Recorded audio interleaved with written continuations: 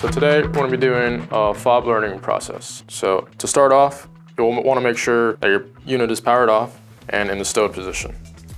So first you're going to power the unit on, let it go through its normal beeps, and we're going to listen for a double beep. Okay, so once you get the double beep, adjust your depth collar, deploy the unit, you'll get another double beep.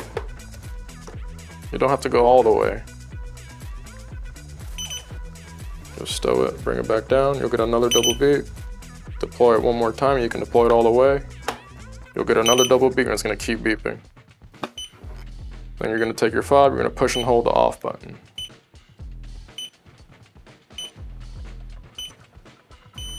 Once it stops beeping, your fob's paired.